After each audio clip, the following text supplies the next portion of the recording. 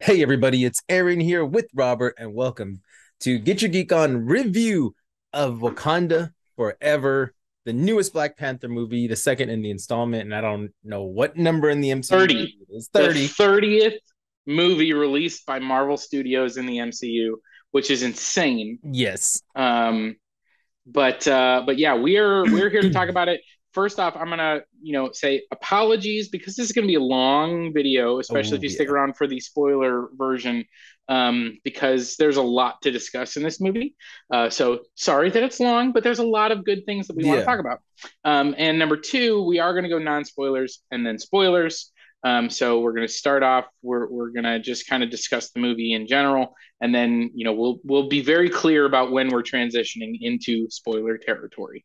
Um, but before Got you. we get started, just talking about this movie, obviously, the first Black Panther movie, and the introduction of the character of Black Panther was back in Captain America: Civil War, portrayed by Mm-hmm. Chadwick Boseman playing T'Challa, and he passed away suddenly in 2020, right as they were getting, they were starting work on this movie. And they hadn't locked in the script yet, but they'd started to do some pre-production stuff, and then that was very sudden and unexpected, and so they had to kind of reconfigure things. And there was even some question of what this was going to look like and who would be Mm-hmm. involved. Ryan Coogler, who made the first movie, spoke about really having this be really challenging to even think about how to make a Black Panther movie without Chadwick Boseman. And I think the cast and Coogler himself, and a lot of the behind the scenes people have talked about how this was a really cathartic experience for them, to be able to make this movie. And you can feel the presence of T'Challa. And I won't say this isn't a spoiler at all, but there is a conversation between Queen Ramonda and Shuri, where Ramonda talks about that T'Challa is dead, but he is not gone. Mm-hmm. Um, and that's kind of the overarching message of anything in this movie that touches on T'Challa, or and that's a stand-in for Chadwick Boseman, Right. is really that yes, he's dead, but that doesn't mean he's gone. He lives Right. on with us, and the legacy of the man and the character live on. And I really felt like that came through beautifully. But before we really talk about the movie, I already mentioned Ryan Coogler. The cast of this movie is, a lot of returning characters: Letitia Wright, Lupita Nyong'o, Denai Guerrera, Winston Duke. I already mentioned, Ramonda. That's Angela Bassett, Mm-hmm. Martin Freeman. Um, there's a couple other, but those are the main kind of returning people. And then our big two big newcomers are Tinoch Huerta Mejia and Dominique Thorne, playing Namor and Ironheart, Riri Williams. And the cast did a great job, just as they did in the first one. I thought it was really top notch. The movie is directed beautifully. I thought it looks great. The special effects, I think, are actually an improvement Oh on yeah. the first Black Panther movie. And there's a lot to like in this movie. So I'm interested in just like your general initial thoughts. We saw the movie, yesterday, last night. We didn't really talk about it much, Nope. but I'm interested from you. The What person with what no soul. how did you feel about this movie? Overall thoughts. I mean, this was I mean there I have two thoughts. That's the funny thing. I mean we have all multiple thoughts, but I have two thoughts, Uh huh. two different viewpoints, I guess I'll say, of this movie.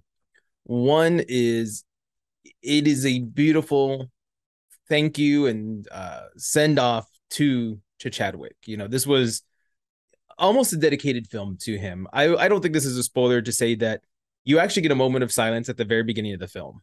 Yeah. I thought that was the best thing to do. They do almost a memorial at the beginning of the film through the credits, where we normally see all the characters. Mm, In the Marvel part, it was all Chadwick. yeah.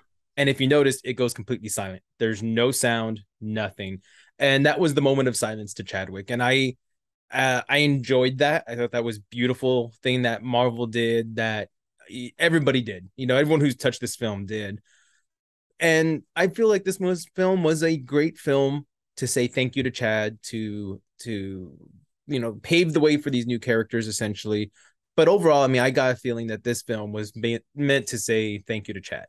Mm-hmm. And it was great. It hit that button. It made me say, okay, I do miss this guy. I wish, he could be Black Panther still. I wish we could have seen what he could have done in the next, and in the next 10 years, who knows what he would have been.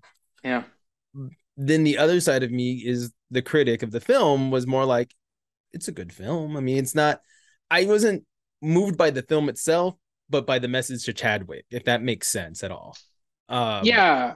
No, I think I hope that I makes think sense. I think I agree with you that when the movie is clearly a tribute and a thank you to the legacy of Chadwick Boseman, the person, by virtue of celebrating T'Challa, the Right. character, it works beautifully. Yes. Um, there are other portions of the movie that are not as focused on that journey of grief and those pieces that still work. They're still good, Right. but they're not at that level They're of greatness. And I think one of the things that, again, in a non spoiler way that we might touch on more spoilery as we talk about it, is in the first movie, the character of Killmonger as our villain, right. we get told a lot about him. Mm-hmm. We do see some of it, but we get told a lot. And the thing that they always say is show, don't tell. But in that Right. movie, they tell you a lot of his actions and then show you his character, right? Right. And Which so you, sold. and so exactly. And so it's like we see everything they tell us about the actions he took in the past tracks because of the character we see, right? Because Right. of all those things. And so we buy into it, even though we're being told, I don't need to see him being on these mercenary missions. I don't need to see him Mm-hmm. destabilizing these countries or assassinating a bunch of people because I can see from the character that they give us that that's who he is.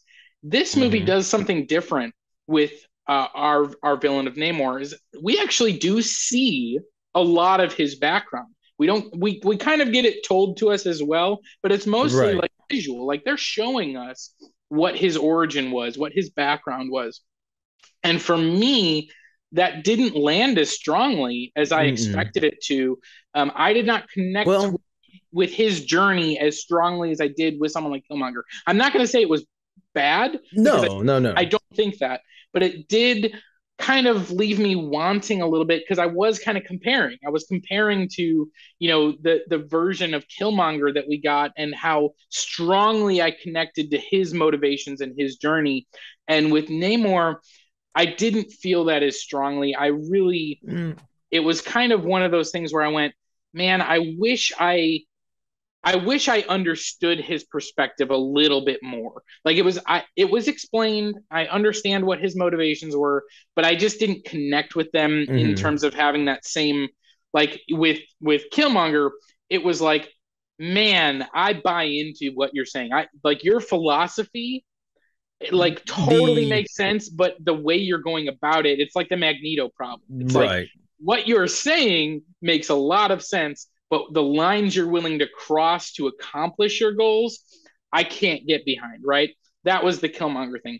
With Namor, I didn't really feel like I could get behind his motivations. It really kind of, and so it just kind of failed on that level because I think they were trying to paint him in that same light of like he's this tragic kind of figure that we should be connecting with and we should be kind of rooting for him on some level, and I never kind of felt that with him. I don't know, how did you feel I about was gonna his? say I'm actually opposite. Killmonger, Okay. I didn't connect with as much as I connected with Namor, Okay. and I guess I see it as I'm not trying to bash anyone when I say this. I'm gonna say that No. Namor is almost Native American.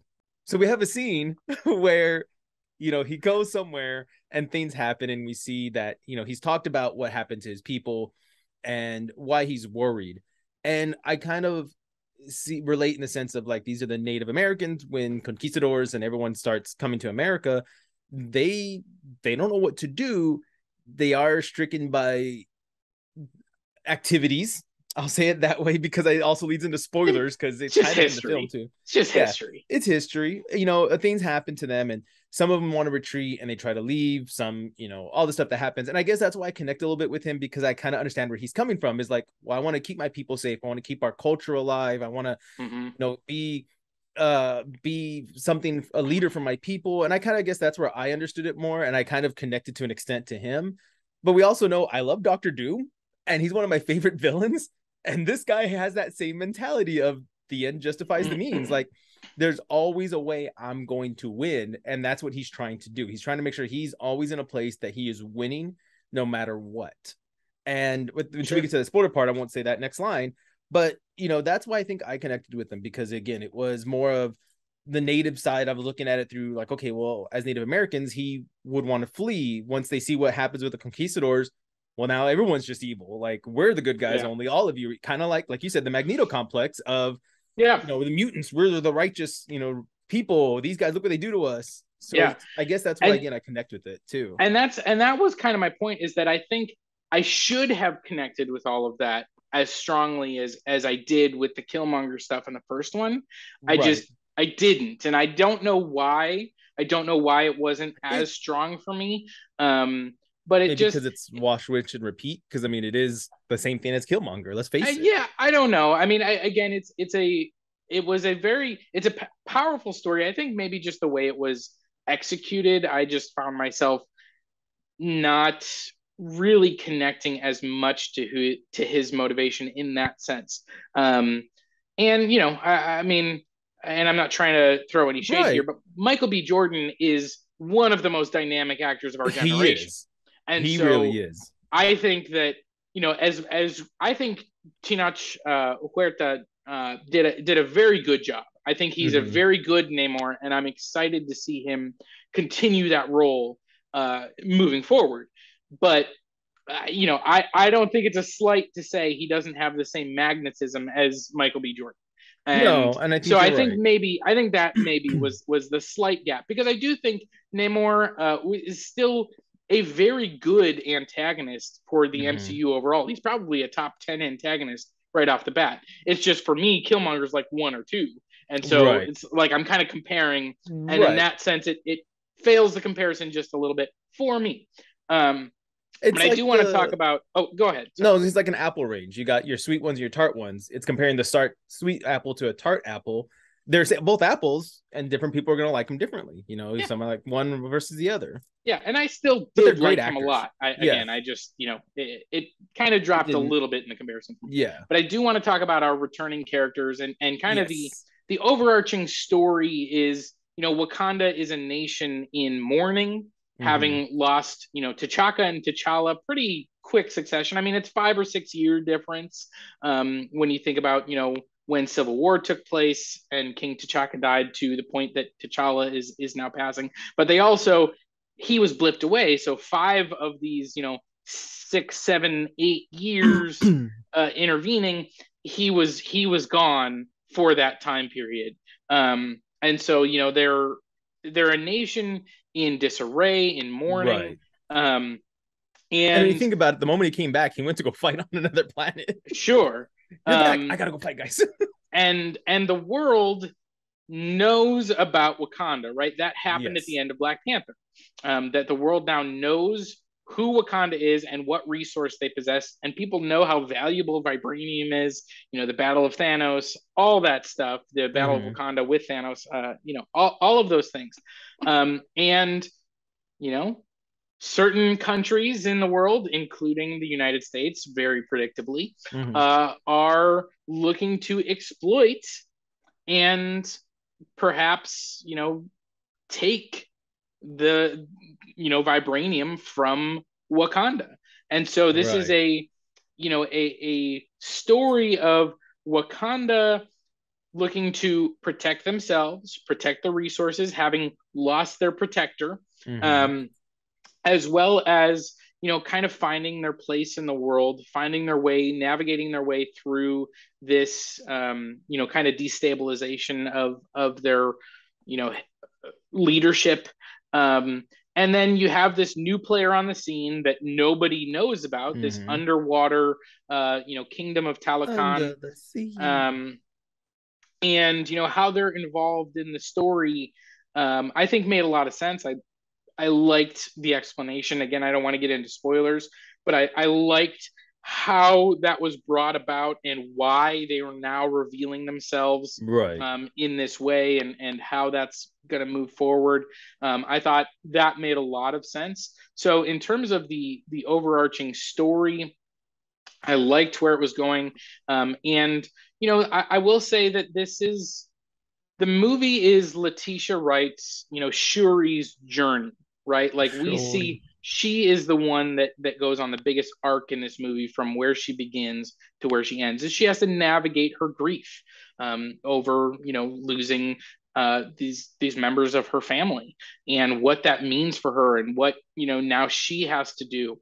And so we see her kind of have to navigate that, and I thought she did a great job. Mm-hmm. Angela Bassett Nailed it. I'm was a sorry. powerhouse. I mean, I don't know if she'll get nominated, but she gives a nomination worthy performance in this movie. Again, I think all the returning characters do a great job. I will say my one gripe, which I have the same as it is in the first movie, and then in the other movies where we see Wakanda, I need more Nakia. I need Mm-hmm. more Lupita Nyong'o. She's so dynamic as an actress. She's great as this character. I want more.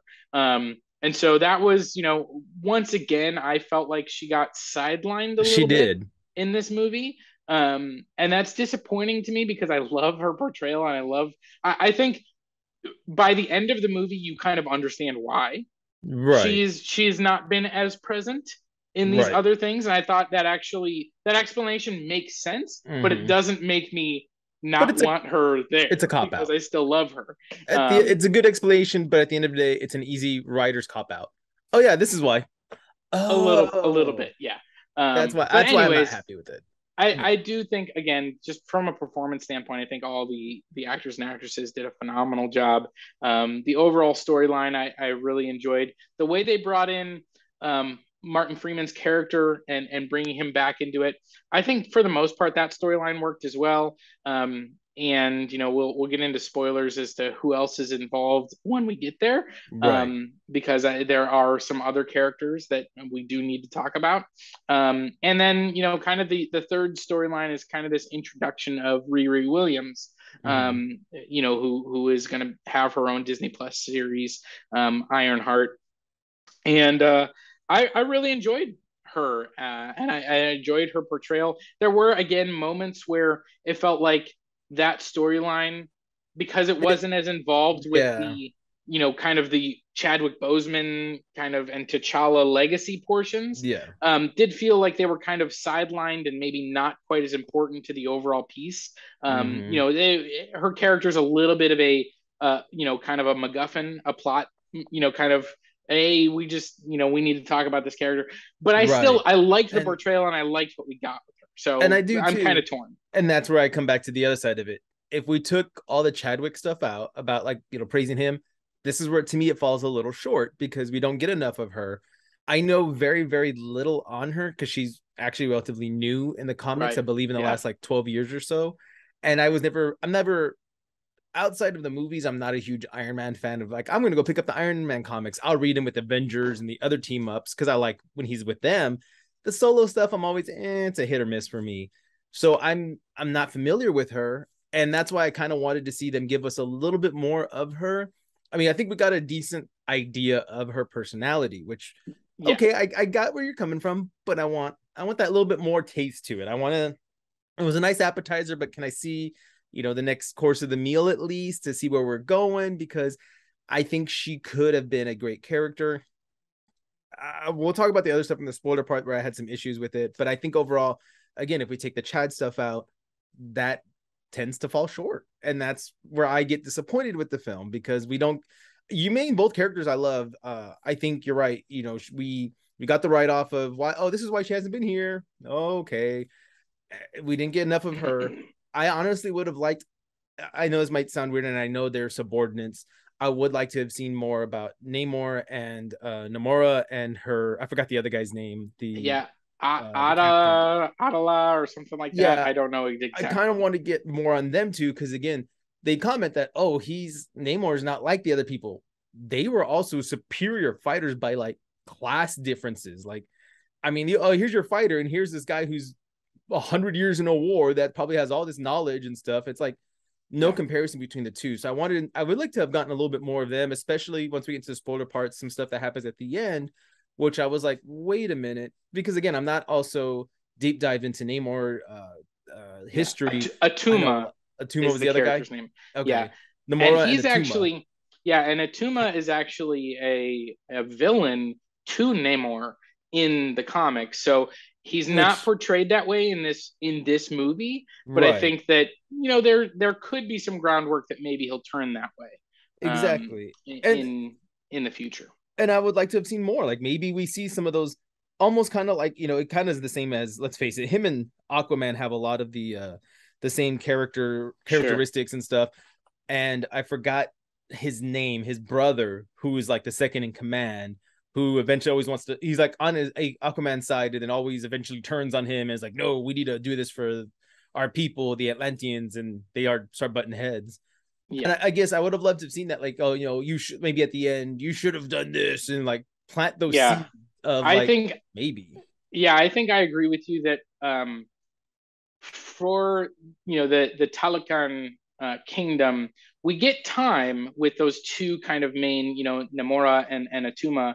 We get time with them, but we don't really ever get to know them, right? We see them exactly on screen, we see them fighting, we see that they're very resourceful, and they're probably, they're the two generals, if you will. Like right. they're the two that kind of lead the rest of the attack or whatever.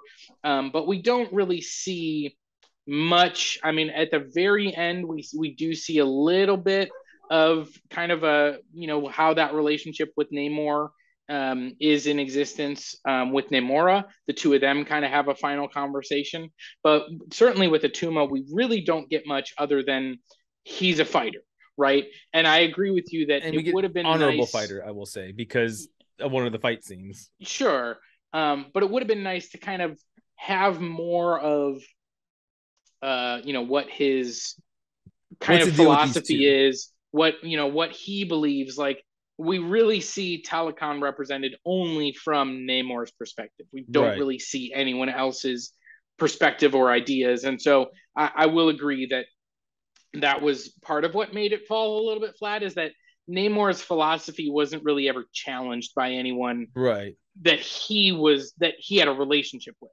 Like it wasn't until like he comes into conflict with Ramonda or Shuri, but he doesn't have an Right. actual relationship with them. And so I would have liked to No, see, a little bit of, kind of apparently challenging of that. Yeah. all of them know how to do a Hadouken.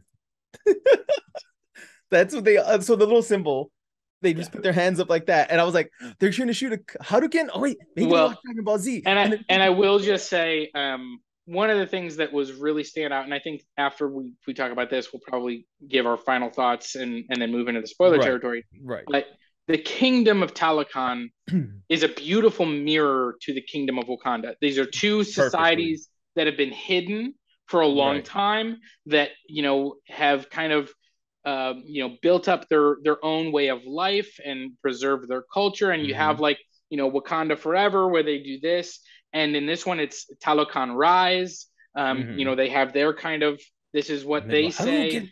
and then they all they do this. So and then even like the first scene that we see Talakan, we go through the streets. We don't see like Right. the throne room or any of those things. We go through the streets and we see people, which is reminiscent of how we see Wakanda in the first Mm-hmm. Black Panther movie. We see Nakia and T'Challa walking the streets, and we see how different people are interacting. And so it felt like a perfect kind of, we're showing these two societies that They're have mirrored. always been kind of a reflection of one another without even knowing the other existed, Right. until T'Challa makes that choice to make Wakanda public, right? Right. That is kind of the break of the difference. And so now Wakanda has taken a different path than Talokan has. Right. And that's kind of again where we see some of the conflict that comes into play.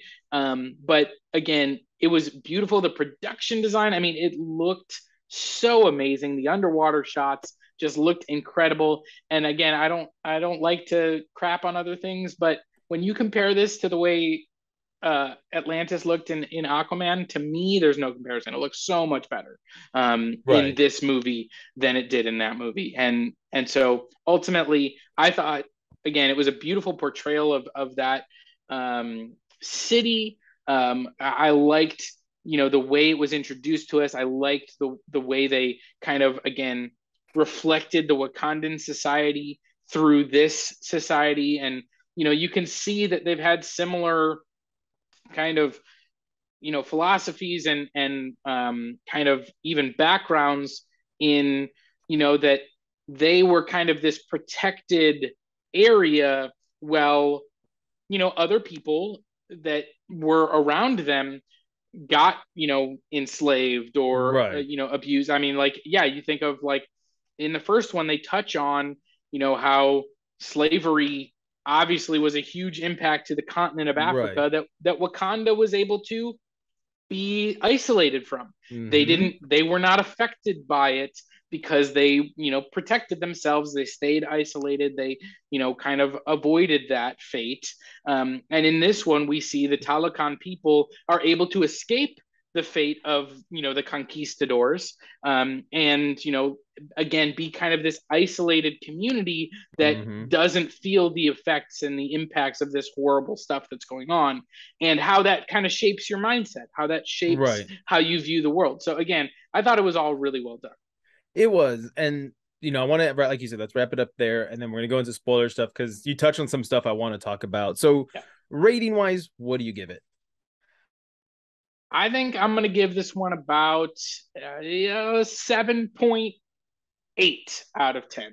I think it was a very good movie. It's probably my third favorite Phase 4 movie. I think I would still put Spider-Man No Way Home and Shang-Chi above it. Right. But this is a very good movie. And again, I think there are parts where it sings and it's amazing. Right. And there are parts that, you go, okay, this is kind of the standard Marvel formula and it's still good, but it's not Right. maybe great. It wasn't quite as powerful emotionally, even as the first one, even Mhm. though this was dealing with the loss of T'Challa and Chadwick Boseman. I do still feel a stronger emotional journey in the first Black Panther than I did in this one, even Right. though this does have some cathartic moments and some moments where we get to process our grief. And I thought those worked well. Mhm. But yeah, I think overall, I think it's a very good movie, maybe not great, with a couple of great performances and some really cathartic moments dealing with the loss of T'Challa slash Right. Chadwick Boseman. So, I have two ratings for it. One, I give it a almost the same as you. I give it 7.5 out of 10. As a full movie, it was a great movie. I think it did perfectly with what it was trying to do. The send off to T'Challa, to Chadwick, the beautiful moments. I don't want to say where some of them happened, but the moment of silence at the very beginning of the film, and something at the very end. A couple things at the very end that if Mm-hmm. you're paying attention, that you pick up on them. Yeah. Beautiful.